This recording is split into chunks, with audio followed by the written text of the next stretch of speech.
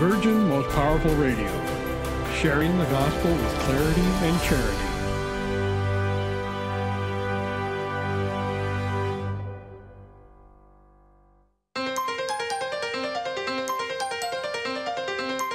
And now, Virgin Most Powerful Radio is pleased to present Hands-On Apologetics with renowned Catholic author and apologist, Gary Michuta.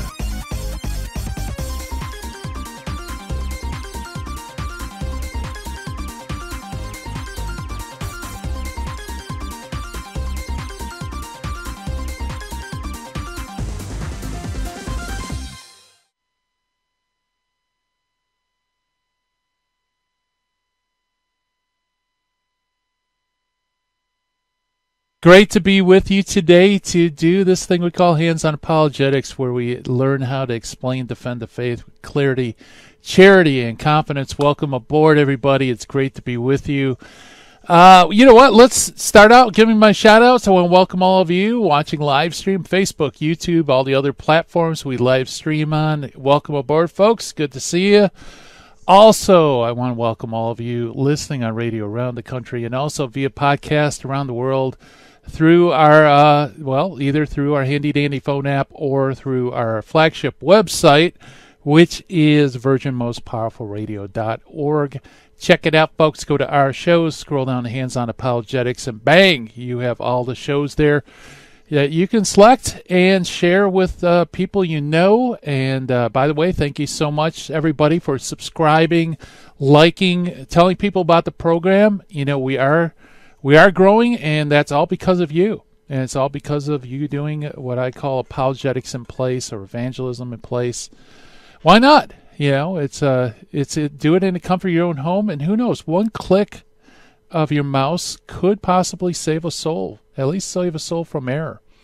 So if you like a program, please share it with people. And by the way, speaking of programs, we got a cool program in store for you today. We're going to have former Church of Christ minister Bruce Sullivan come on board. Bruce is a favorite of our show. He's a great guy. He wrote the book, Christ in His Fullness, which is an excellent book because there's so few resources out there on Church of Christ, because in some ways churches of Christ have a lot of Catholic understandings of things, and other things they don't. And one of those things they don't is understanding the role of priests and bishops, and that's what's the topic going to be today. You know, the New Testament talks about the episcopoi and the presbyteroi, you know, the elders, the overseers. It's not really clear exactly what bishops and priests mean or elders mean in the New Testament. And, of course, Church of Christ, they go by patternism, where Scripture is kind of like the blueprint for the Christian church to follow. And so it's not really clear exactly what are these rules. So Bruce is going to come on. He's going to share with us how he kind of worked through this issue.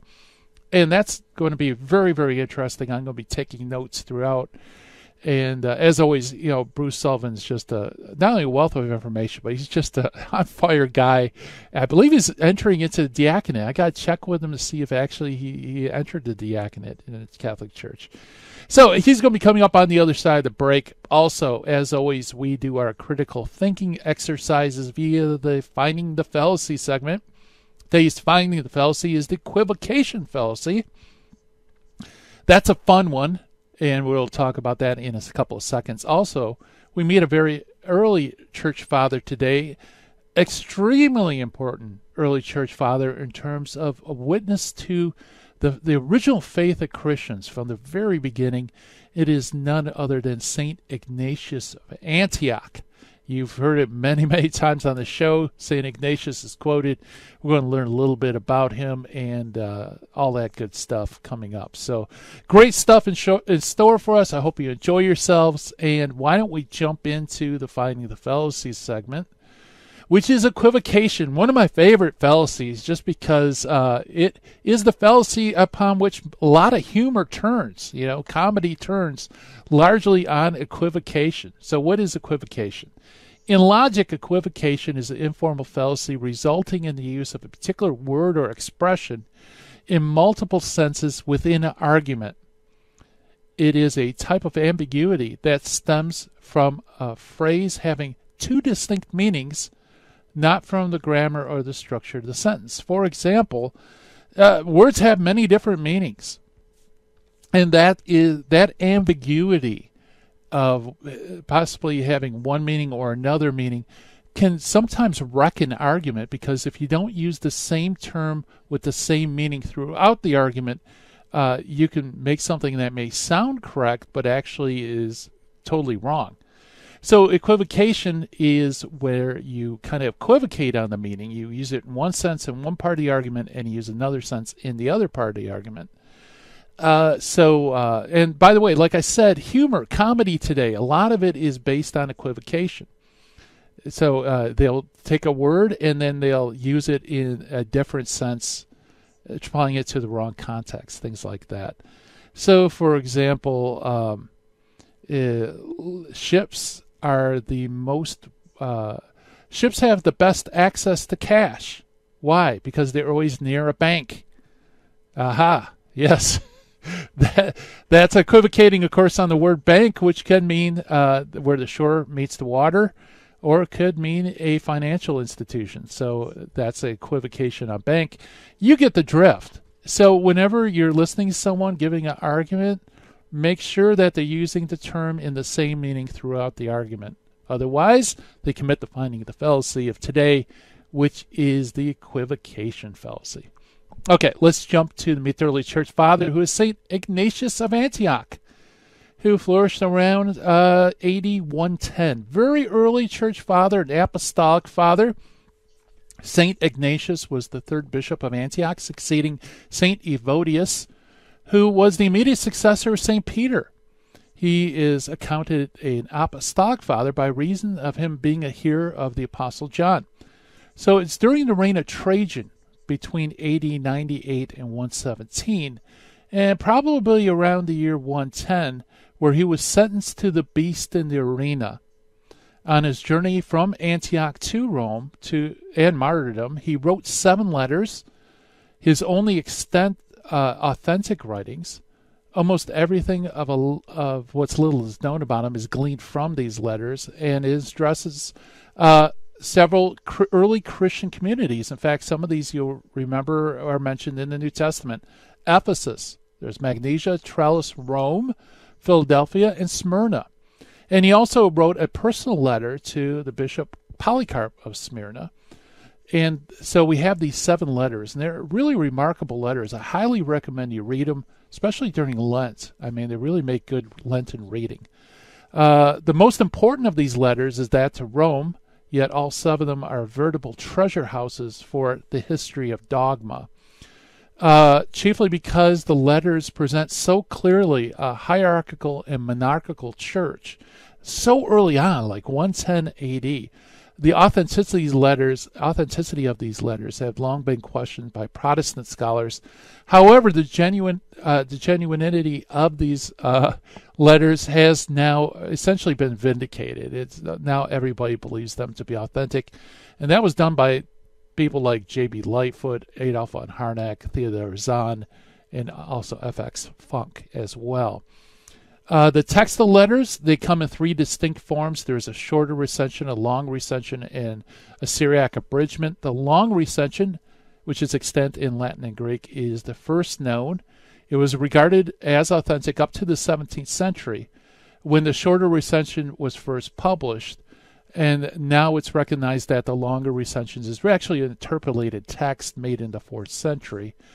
And so the so-called shorter recension, which is extant only in Greek, which is the original language of these letters, is regarded as the authentic text. So, folks, if you go to like Philip Schaff's Early Church Fathers, he might give both or all 3 of the recensions. The shorter one is the authentic one. So just keep that in mind. Now, as Jurgen's Faith of the Early Father points out, that these 7 letters are packed with very remarkable indications about Christian beliefs. Again, this is a hearer of the Apostle John. He knew St. Peter. He's so close to the apostles that he's a stellar witness to the early church. And he has a really clear-cut idea of the threefold bishop, priest, and deacon layout, which, by the way, is the topic of our program.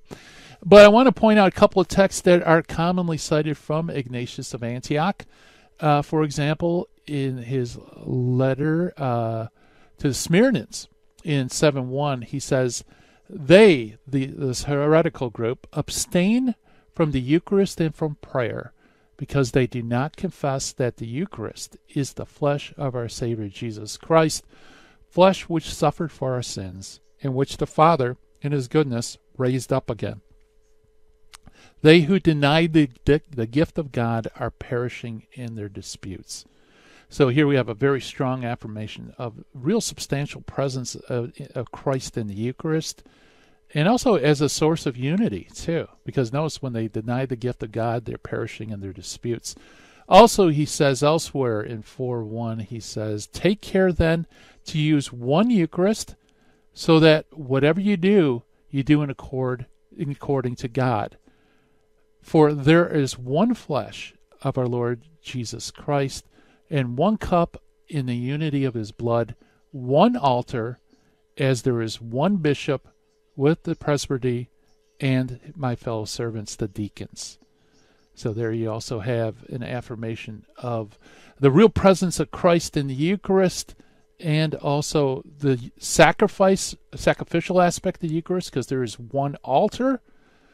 And then you also have the threefold division of bishop, priest, and deacons right there in one handy-dandy little quote. So, yeah, folks, if you're going to be defending the faith, I highly recommend you go on newadvent.org or some other website. It's available for free. Read these 7 letters from St. Ignatius of Antioch. They'll blow your mind. Just the humility and the fact that he's writing on his way to martyrdom. I hear the music coming up, and that means that our good friend Bruce Sullivan's joining us. We're going to be talking about bishop and priest. Stay tuned.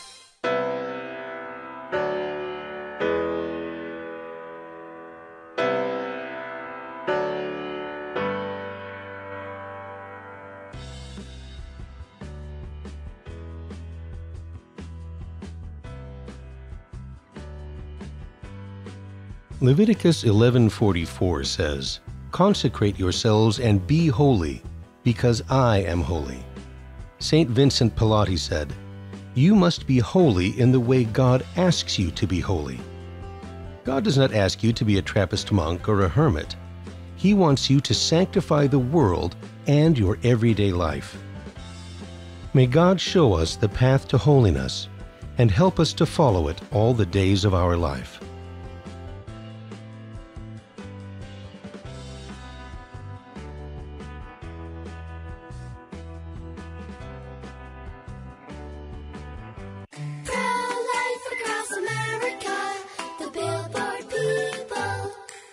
Did you know my mom's gonna have a baby?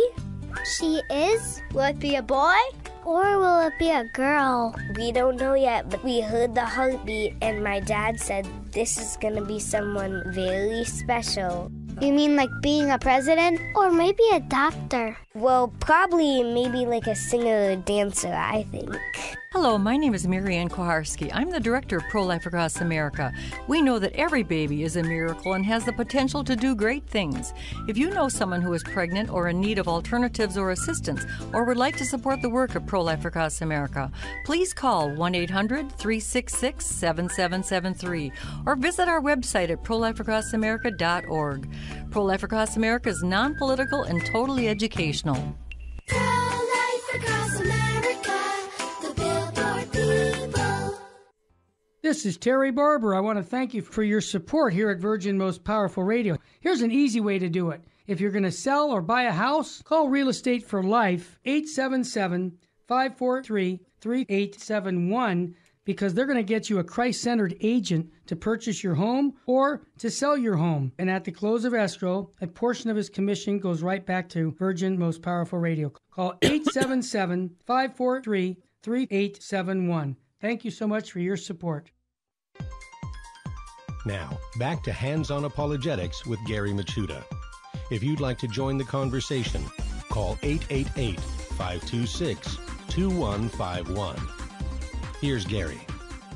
And welcome back, everybody, to Hands On Apologetics. And today we're going to be talking about an issue that it's not really clear in the New Testament. You know, in the New Testament it mentions bishops, which are called episcopoi, or overseers. Also, it mentions presbyteroi, or elders, we call priest.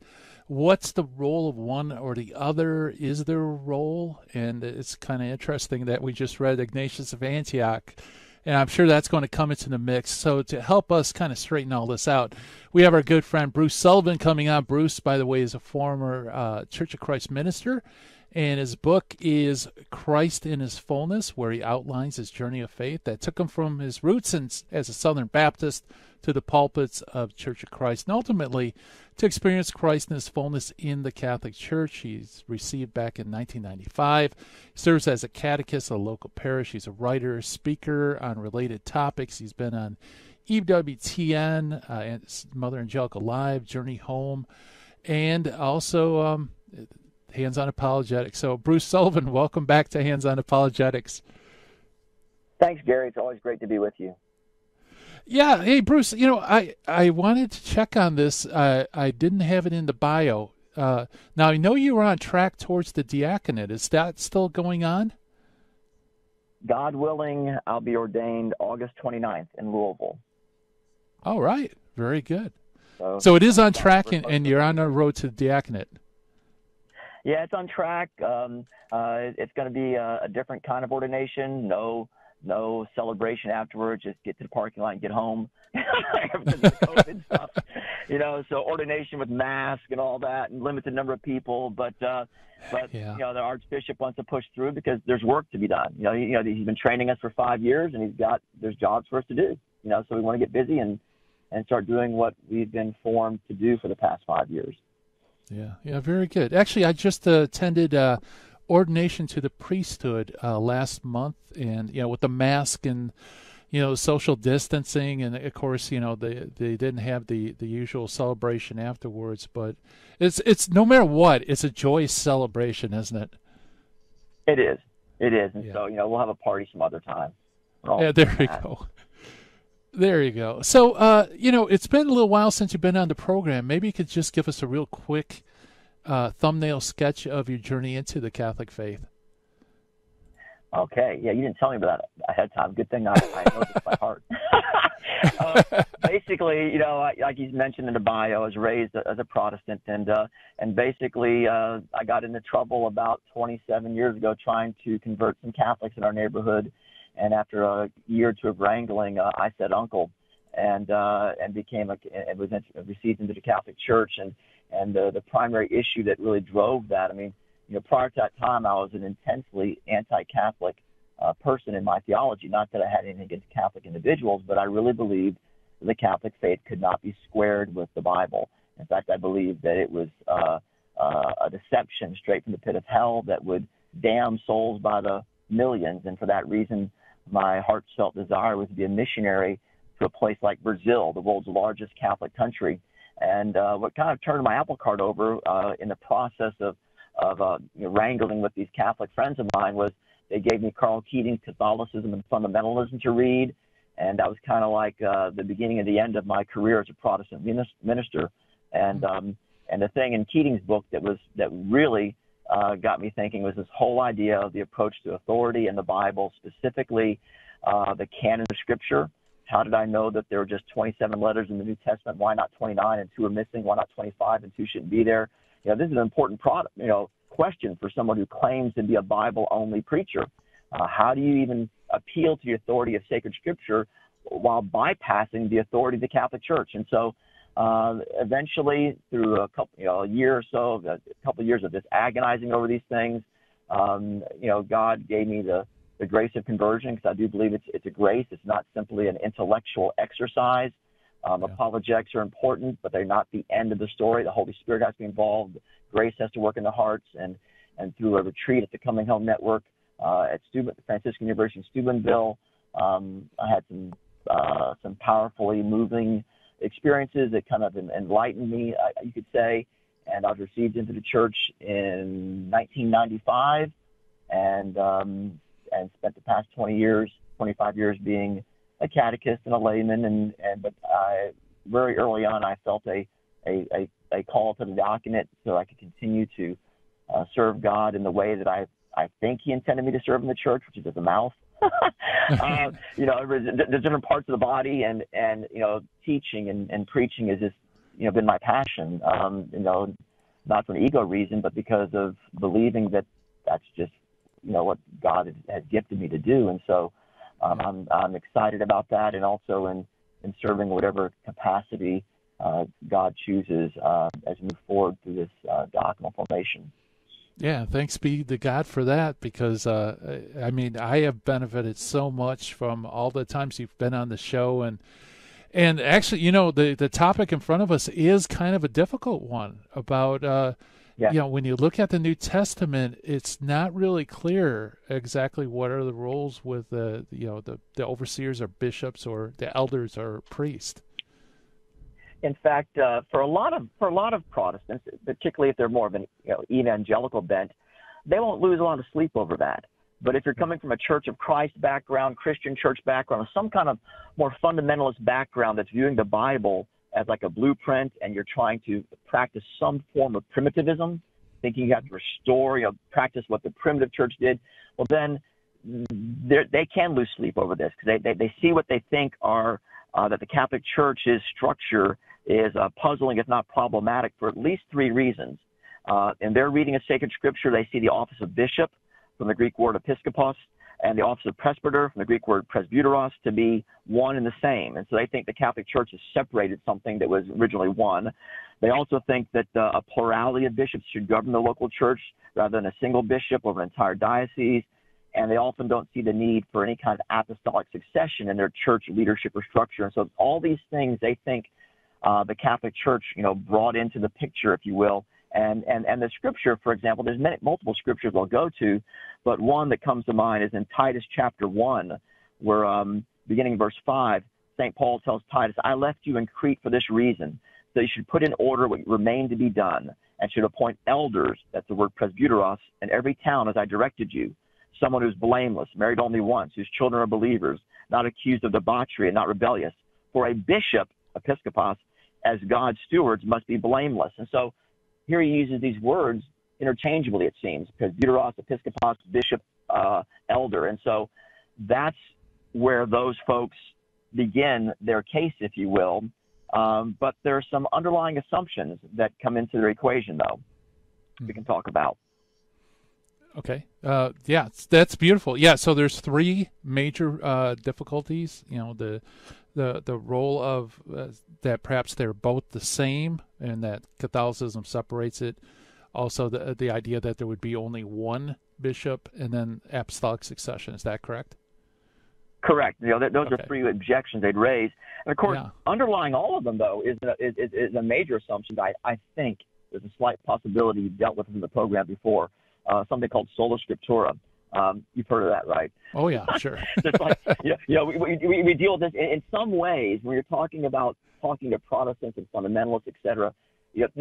Everything always comes back to that in a certain sense. Yeah. It comes back to authority, because we have a revealed religion, so there's authority involved, and really the sola scriptura assumption is also underlying this problem as well. What they see as a problem, because they're assuming again that the Bible, by design, is like a detailed handbook that has spelled out in black and white terms every single step, etc., that they use as a blueprint, rather than recognizing the Bible for what it really is, and that's a reflection or a glimpse into the faith of the early church. We're getting a reflection of it. We're looking in on a conversation, if you will. And so that assumption alone, when you're talking to somebody about the subject, it's going to be hard not to touch on that a little bit, going into the whole idea of how do we know what we know, and do we know things about the early church that go beyond just my personal reading of sacred scripture. Yeah, that's a great point, because the New Testament never actually takes the time to define. Paul doesn't say, oh, by the way, when I say episkopos, I mean, that there's only one bishop in a particular location who does X, Y, and Z. You kind of get it secondhand, where he might exhort a bishop to do certain things, but never actually describe specifically what's the function of this particular office. It gets assumed. It's assumed the readers know, and that comes back to this. One of the major oversights of sola scriptura is the failure to recognize that it's a conversation, and the Holy Spirit inspires members of the church to write to other members of the church about matters pertaining to the church, all understood against the shared common knowledge of the writer and recipient. And in this regard, like again, as a side note, baptism is a perfect example of that. Baptism weighs heavily in the writings of the New Testament, but nowhere are you given a detailed description of actually what is done. It's just assumed because everybody who's reading has been baptized. And so all these churches he's writing to, they have elders, they have presbyters, they have bishops. It's just assumed. And so there's no need to go into a labored detail. So that is one of the things that has to be pointed out in discussing it. Another detail, another aspect of this is the failure to appreciate the fact of the church's development, not only of her doctrine, under her structure, that development is an aspect of any living organism, any living entity. And the church is the body of Christ. It's a living organism, if you will, and she's undergone development not only in her understanding of the faith, but in even how things are structured and how she does business, if you will. And I think we could touch on that a little bit too, if you like. Yeah, absolutely. Let's dive into it because that's really important. But first, probably you should define what do you mean by development, because people would think there you go, changing something, that's wasn't there, you put something new in. The way to think about development, in my opinion, is to actually first say what it's not. When the church speaks of development, she's not talking about pulling rabbits out of the hat, something that wasn't there. Voila. The only thing we have that's creation ex nihilo is in Genesis, something right. From nothing. But the church's doctrine doesn't come from nothing. It's a deposit of faith. So Jude verse 3 talks about the faith once for all deposited with the saints, that then the saints contemplate. So that, for example, the best way to describe how development in doctrine, for example, works in my mind is taking the example of St. Peter himself. You'll recall in Acts chapter 1, the day of Pentecost, when he was preaching that first gospel sermon, if you will, of the church, he said, "In the last days it shall be, God declares, that I'll pour out my spirit upon all flesh." He was citing the prophet Joel. And he says, "This promise is to you and to your children and to all who are far off, everyone whom the Lord our God calls to himself." That's in Acts chapter 2, where Peter is basically preaching the fact that the gospel message is something that'll be for all flesh, for everyone. Even those who are far off. And yet Peter himself did not personally grasp the implications of what he was saying, because later on when we get to Acts chapter 10, whoops, here's the music. We'll have to pick it up when we get back, right? Okay. Yeah, that's a good cliffhanger. We're chatting with Bruce Sullivan about the role of bishops and priests in the New Testament. Stay tuned, folks. We'll be right back.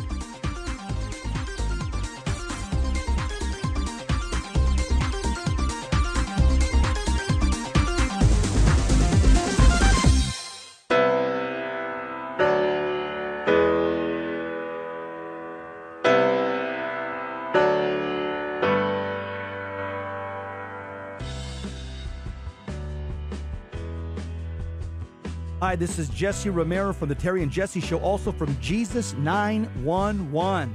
Let's face it, we all need to use the internet, but we need screen accountability. Why? Pornography is a huge problem, especially on the internet. And every time we tap into the internet, we get bombarded with images and temptations that degrade our humanity. So we need Covenant Eyes to block these pornographic sites and advertisements from infiltrating our lives. Covenant Eyes helps us take custody of our eyes and custody of our intellect. So I recommend you go to covenanteyes.com and type in the promo code VMPR to support the network. Protect yourself and your family from the imminent threats on the internet.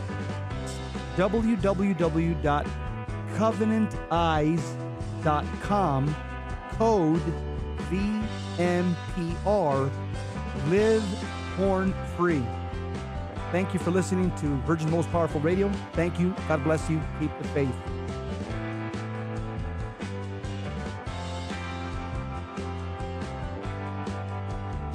This is Terry Barber. I want to thank you for supporting Virgin Most Powerful Radio.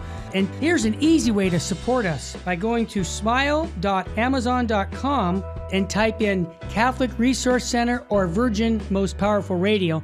And when you log in your Amazon account and you purchase products, a portion of it will go right back in supporting Virgin Most Powerful Radio. And it doesn't cost you a dime.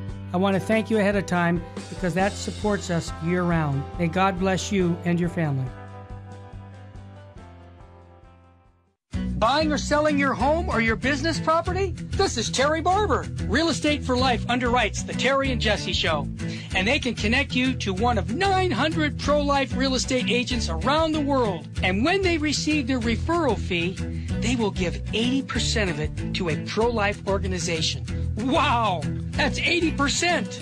realestateforlife.org, 877-LIFE-US1. This is Jesse Romero. You're listening to Hands-On Apologetics with Gary Machuda on Virgin Most Powerful Radio. And welcome back, everybody. We're chatting with Bruce Sullivan about the role of bishops and priests in the New Testament. And Bruce, like right before the break, you were mentioning how in Acts during Peter's sermon, how he talks about the God bestowing the Spirit in the last days, quoting the prophet Joel. But as you were just about to mention, even he didn't fully realize the ramifications of that, did he? No, he didn't. And he just preached it's going to be poured out on all flesh, etc. And then in Acts 10, we have the familiar story where he had a vision of a sheep being let down from heaven filled with all kinds of unclean animals, unclean in the Jewish law, and he was asked to kill and eat, and he refused like 3 times until he finally got the message. And about that time, folks from Cornelius' house came, who was a Gentile and a Roman, and he goes to his house and he says, "Truly I perceive that God shows no partiality, but in every nation, anyone who fears him and does what is right is acceptable to him." So Peter had his aha moment. What he had preached before was now the implications were clear to him, and he shared it with the Council of Jerusalem in Acts 15. And so the point being how development occurs, the idea that Gentiles were going to be included in the plan of God was implicit all the way from the beginning. The prophet Joel, long before Christ, had prophesied that, but it wasn't made explicit in the church's understanding until the baptism of Cornelius all the way up in Acts 10. So we see the church developing, in her understanding of that one deposit of faith. We see the same thing when we come to the structure of the church. For example, when you look in the book of Acts, in Acts chapter 6, we have the first deacons being selected. Now, I don't recall anywhere in the Gospels Jesus saying anything about his church having deacons, an office of deacons. And yet the church instituted them as a practical response to a church need. We get to Acts chapter 15. We find the church holding a council. I don't recall anything in the Gospels talking about church councils getting together. And yet at the same time, here we have a practical response to a need in the church. And so, the point is the book of Acts testifies to the fact that the church has been in a process of development ever since its founded day of Pentecost. And so why would we assume that no need for further development was called for after the close of the first century, basically? Right, yeah, because ultimately, the church is facing new challenges, new questions, like whether you still had to be circumcised once you become a Christian and follow the Mosaic law, like in Acts 15, or even, converts with household baptisms. When those children grew up, what about their children? Do they get baptized as infants or do they get baptized as adults? That doesn't take place till after the New Testament era.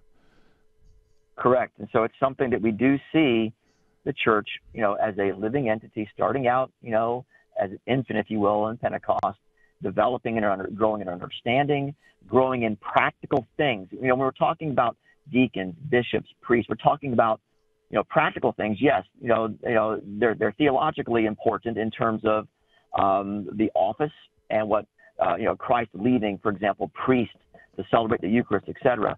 But how things are arranged, how things are organized becomes a practical matter that we see the church actually experiencing when she appoints deacons, when she holds a council, and then later on, as the church moves on, how to arrange even dioceses, etc. These are practical concerns, and we see, like you've already mentioned, that by the end of the first century, this is pretty well established. This distinction between deacons, bishops, priests, You already cited Ignatius of Antioch. Ignatius, scholars debate when he was a martyr, somewhere around 108, 110, something like this. And he speaks, one citation I like is from the letter to the Trallians. In like manner, let everyone respect the deacons as they respect Jesus Christ, and just as they respect the bishop as a type of the Father, and the presbyters as the council of God and the college of the apostles. Without these, it cannot be called a church. And so, we find this distinction being referred to in a matter-of-fact way in 108 A.D. when he's writing these letters. And that's the thing that I like to point out is when someone sees a letter like St. Ignatius of Antioch that's dated 110 A.D., well, that's nothing he's making up in 110 A.D. He's speaking of this as an established reality that predates him, so much so that it's just assumed by everybody. So this goes back into the apostolic era, this distinction between deacons, priests, and bishops. Yeah, because the New Testament is kind of like a snapshot of the early church, and it's like, assuming that a child never grows beyond what's in a snapshot, right? Because right afterwards, Ignatius of Antioch is so explicit about these things, and like you said, it's a matter of fact, like everybody knows this. Yeah, he's not making something up. It's not like he's innovating. As we know, the early Christians were martyrs precisely because they were not innovators. They were defending the faith that they've been given, were willing to die for. And so they're not innovators in that sense, trying to just, playing loose, put loose and fancy free with the truths of the faith. And so when he speaks of this as being already well established, we're talking going back into the age of the apostles. And usually also, again, closely related to this is, like we mentioned before, the idea of apostolic succession. Not only do fundamentalists, Church of Christ, and others have problems with, maybe making distinctions between bishops, deacons, presbyters, etc., they don't get or understand or accept why the Catholic Church believes that those offices depend upon something called apostolic succession. And yet that's exactly what we see in the Scriptures. Yeah.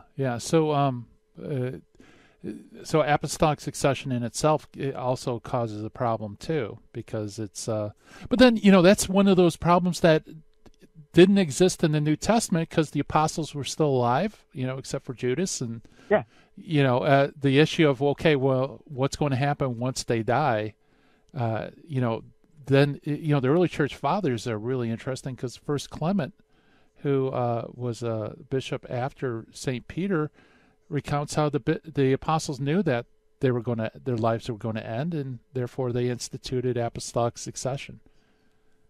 It's something, we see it, first in action in Acts chapter 1 when they chose Matthias to succeed Judas, and where fundamentalists go with apostolic succession. They hone in on that because they look at the prerequisites that the apostles had for choosing someone to fill Judas's office.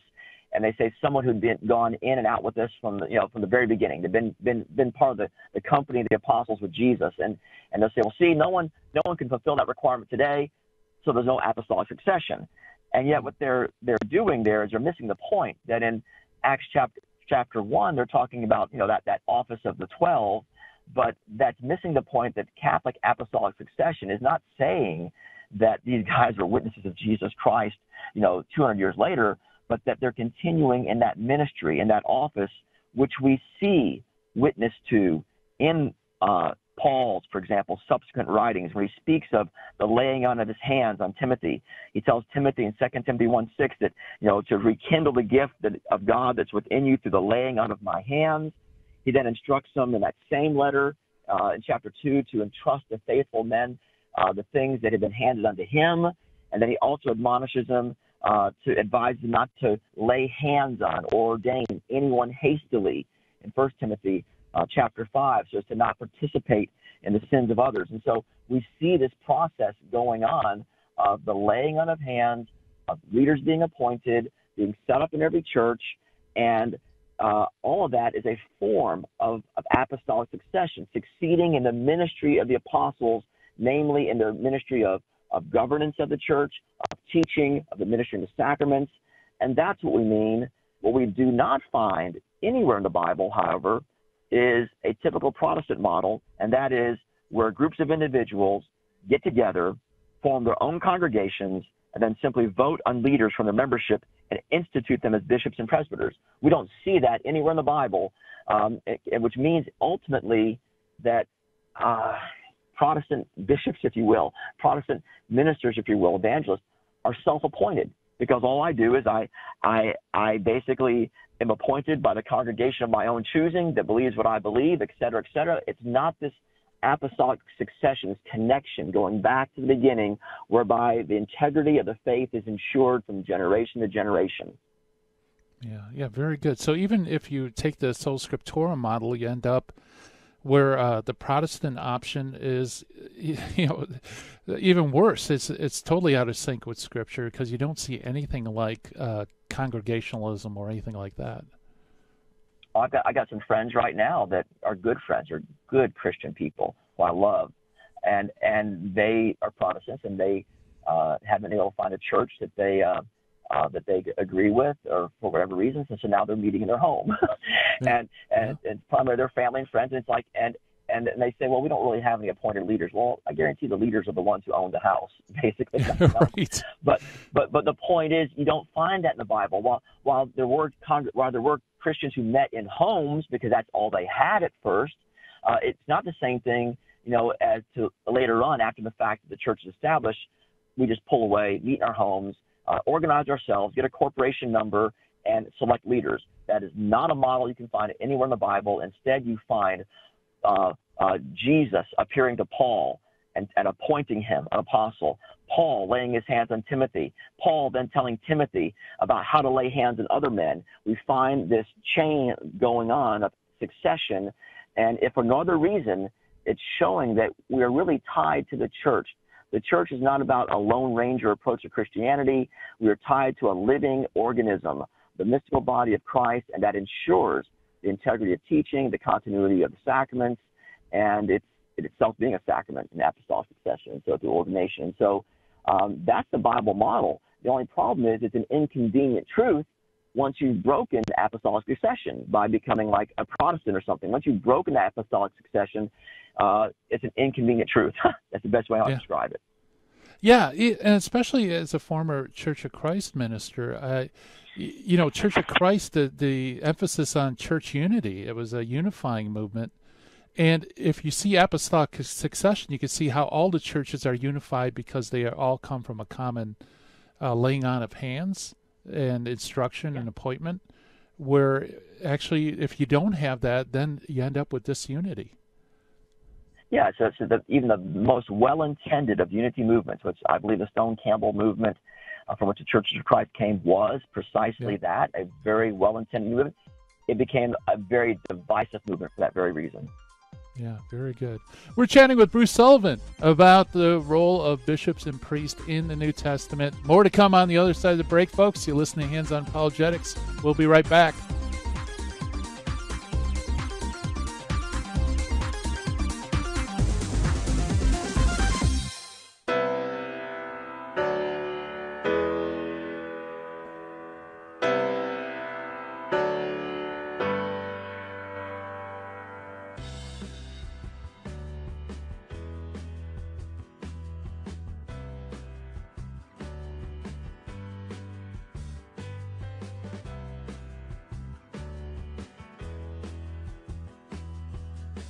Help the Helpless, a Minnesota St. Paul nonprofit organization chaired by Father of Tyr and volunteers, is humbly asking you for your kind support to help the poor and the handicapped children in India and Ecuador.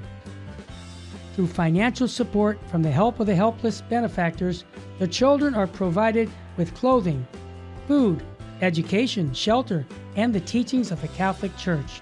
The mission is to help children thrive and become self-sufficient young adults leading productive lives. We also provide aid to poor families in Ecuador with food baskets, medicines, medical assistance, and help with funeral needs for the deceased. The work in India is done by Father Antonio's organization, St. Mary's. In Ecuador, the work is being done by the Servant Sisters of the Home of Mother. You can call us at 877-762-8857. To learn more, please visit our website, www.helpthehelpless.org. God bless you. Health Healthcare news today seems to be coming from everywhere and everyone. It's confusing at least and untrustworthy at the worst. Dr. Aceta is a faithful Catholic in the Kern County community. He is trustworthy, well-researched, and will only give expert opinion on matters in his own specialty. Catholic teaching at its entirety is of utmost importance to Dr. Aceta. Give Dr. Aceta a call for your obstetrics and gynecological needs at 661-695-6617. Buying or selling your home or your business property? This is Terry Barber. Real Estate for Life underwrites the Terry and Jesse Show. And they can connect you to one of 900 pro-life real estate agents around the world. And when they receive their referral fee, they will give 80% of it to a pro-life organization. Wow, that's 80%.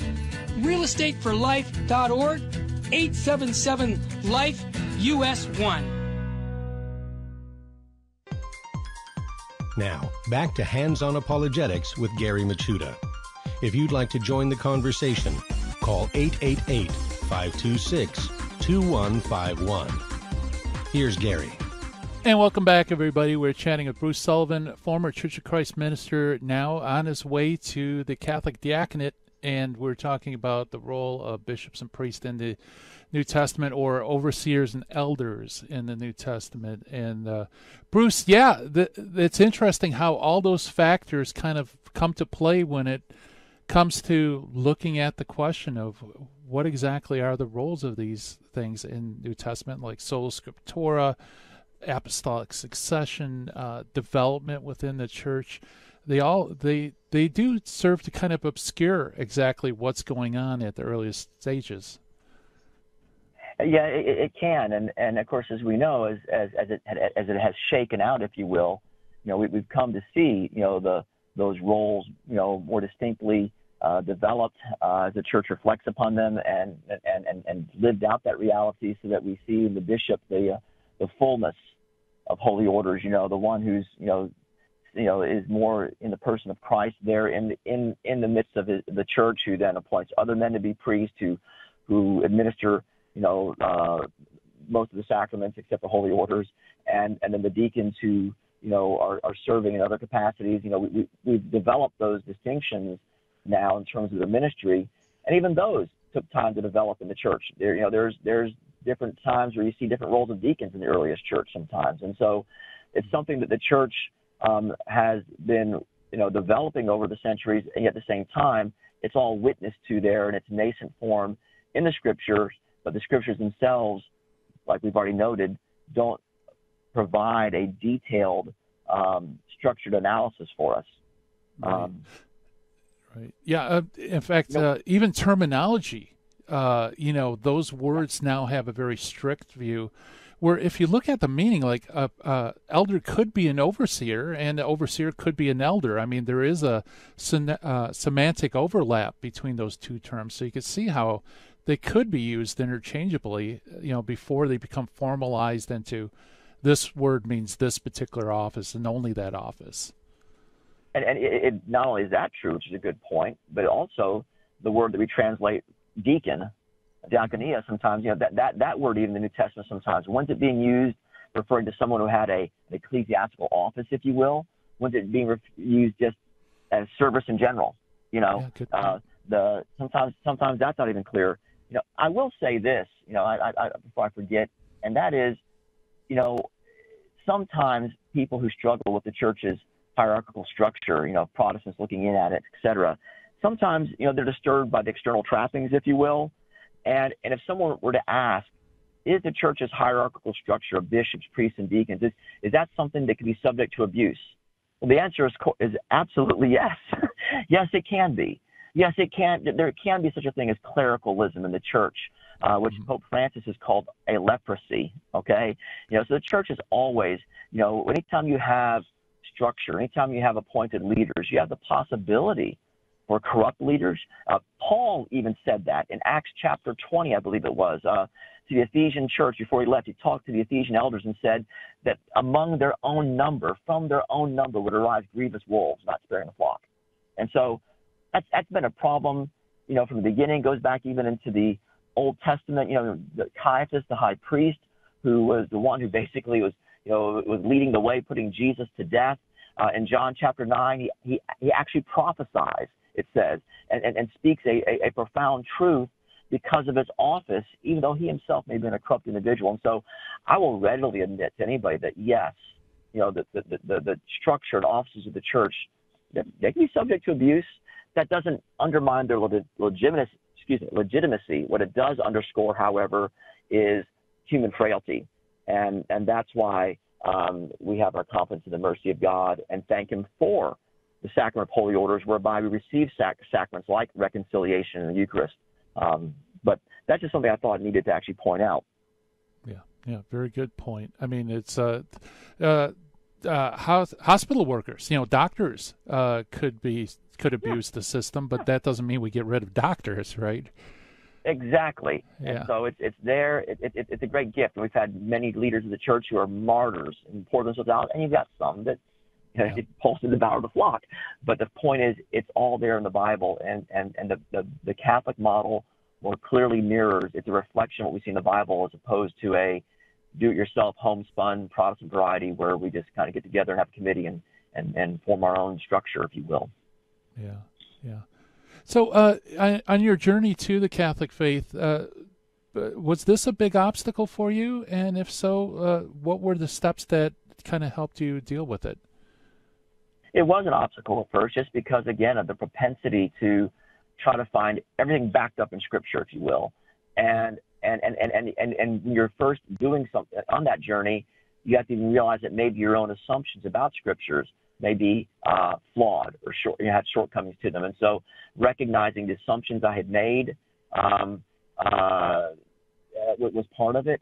But ultimately, it came down to several things converging, showing that, hey, the Catholic faith is the faith I read about in the Bible. I can trace it in every single century. The church is who she claims to be. And so therefore, even on some areas that at first I was less than clear on, I'll accept, and later on they gelled. I will say this along those lines: even Protestants trying to form a precise biblical model, they don't even know sometimes how to interpret certain passages. St. Paul, when he speaks to Timothy about the qualifications for a bishop or for an elder, he says he must be the husband of one wife, having children who believe. Well, that's not as straightforward of a requirement as it sounds. Does that mean he has to be married? Or if he is married, he has to have been married only one time? Or if he's married, he has only one wife at a time? Does it mean he has to have children? Or if he has children, they have to believe? Does he have to have a plurality of children?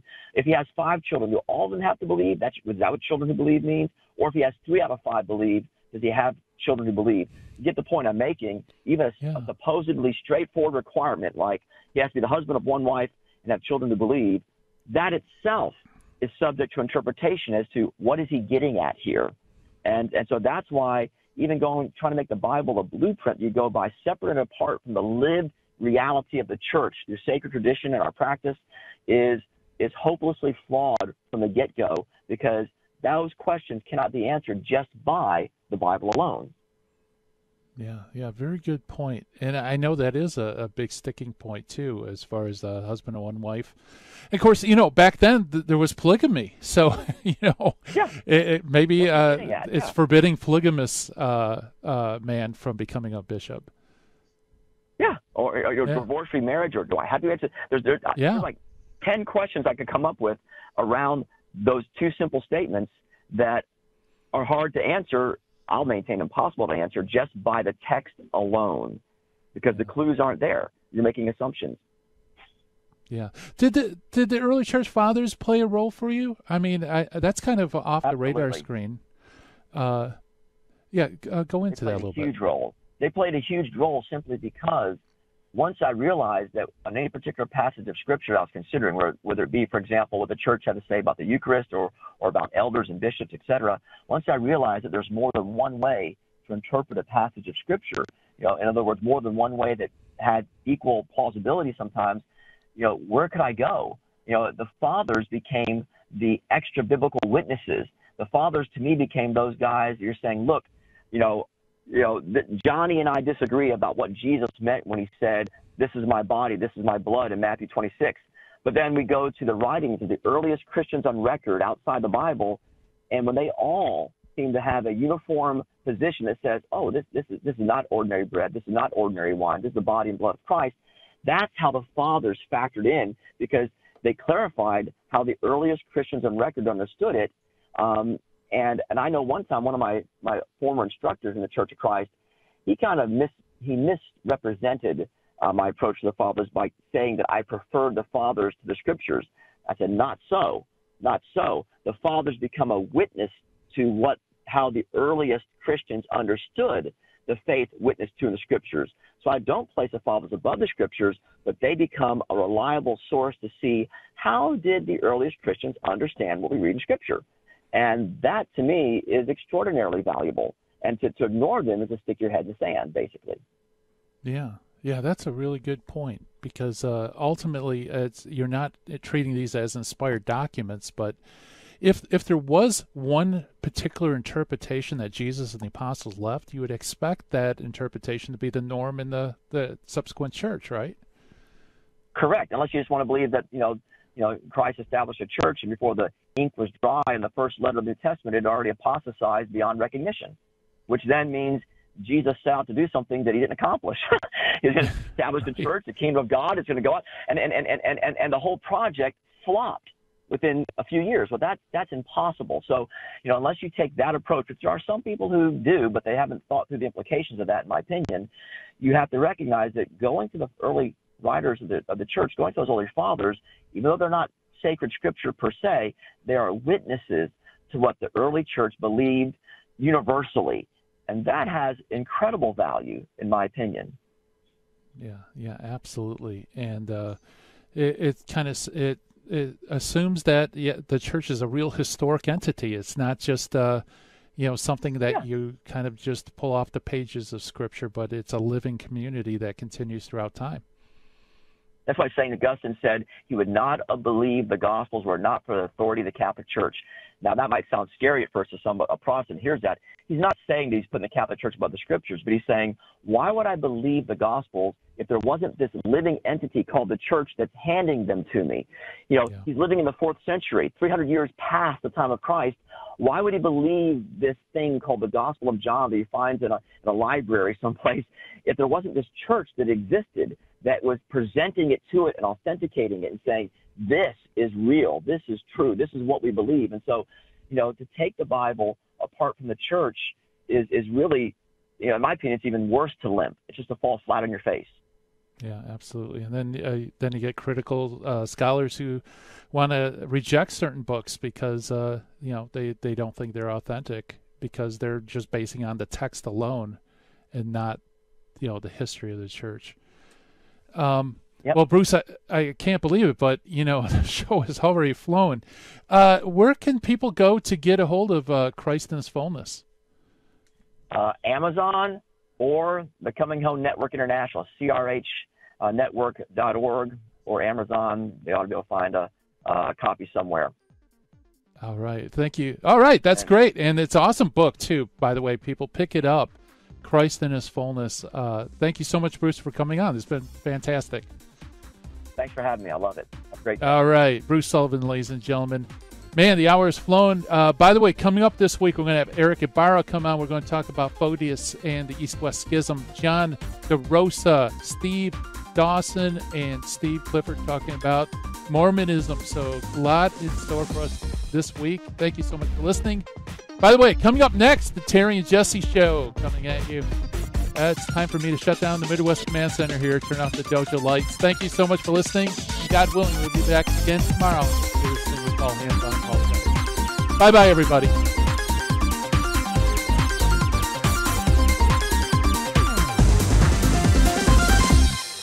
In the 1990s, I lived and worked in Hollywood. But when my wife Betty's mom took ill, we relocated to Orange County.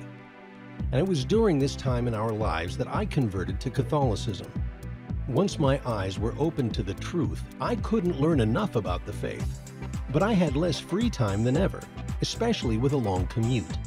That's when I discovered the real value of Catholic audio.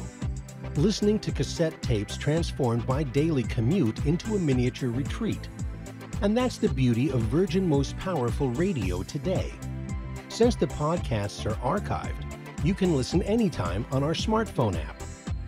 I know how listening to Catholic audio can bring you closer to Christ and His Church. So I encourage you to visit the App Store or go to vmpr.org and download the app today. It just might change your life. I'm Matthew Arnold for Virgin Most Powerful Radio.